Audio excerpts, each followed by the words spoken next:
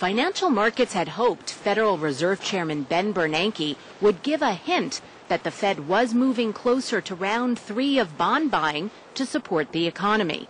But in his testimony to Congress Tuesday, Bernanke didn't tip his hand about what might be the Fed's next move. He did, however, leave open the question of just how effective quantitative easing has been. My view and the view of our analysts at the Fed is that it also contributed to economic growth.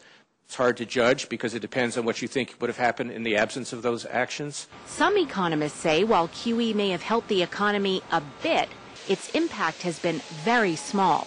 Robert Brusca of FAO Economics. I think that Bernanke is afraid of admitting that the Fed is impotent. I don't think he wants to go there. Bernanke certainly didn't hide the fact that quantitative easing has had its detractors. He said it was a controversial policy, but then in the end he said he thought it was worthwhile. You know, my joke about this is if quantitative easing were a drug and controlled by the FDA, it probably wouldn't be legal.